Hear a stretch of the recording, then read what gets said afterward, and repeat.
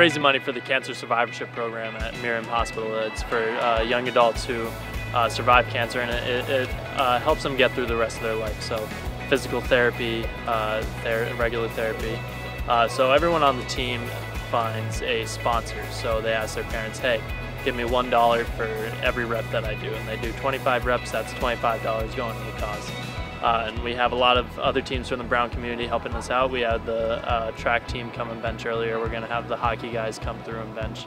And so we're really trying to bring the Brown athletic community together for this great cause. No, it's just that, you know, we always stress about giving back to the community and being in the front of all these community things.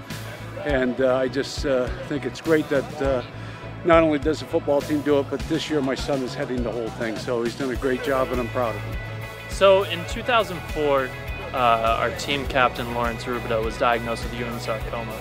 The fundraiser started to pay his medical bills.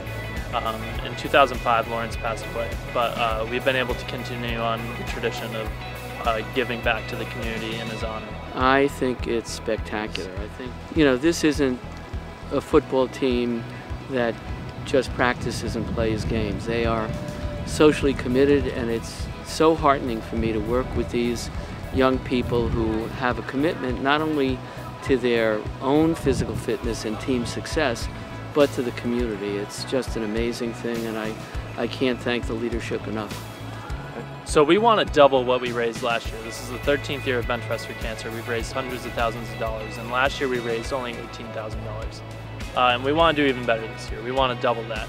And we're well on our way to that goal, but we need all the help we can get. So if you go to giving.lifespan.org/benchpress-4-cancer, you can donate online and learn more about the event.